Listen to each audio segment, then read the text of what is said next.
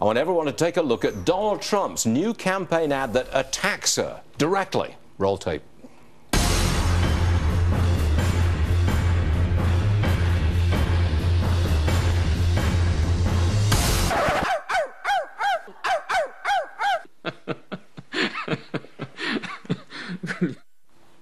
I did laugh. I'm sorry, but I did laugh. Ashley, didn't Mr. Putin have something to say about that? Yeah, he wasn't actually laughing in reality, but you can't help but laugh at that. But yes, Russia not very happy with this, saying they're fed up with being demonized, and that I think the bromance between Vladimir and the Donald is fading fast. They say that it's become a key part of U.S. political campaigns is to put Russia up there as the grand Is that an effective ad? That is a brutally effective ad. And by the way, this is just the beginning, because the point we were making earlier that Donald Trump is a street fighter, he's a competitor, and he wants to win.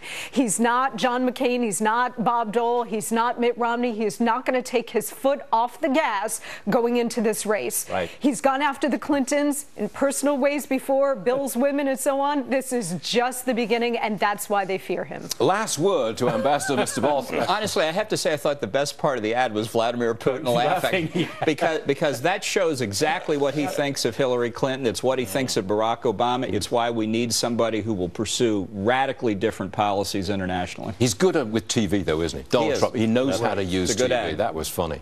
All right, now.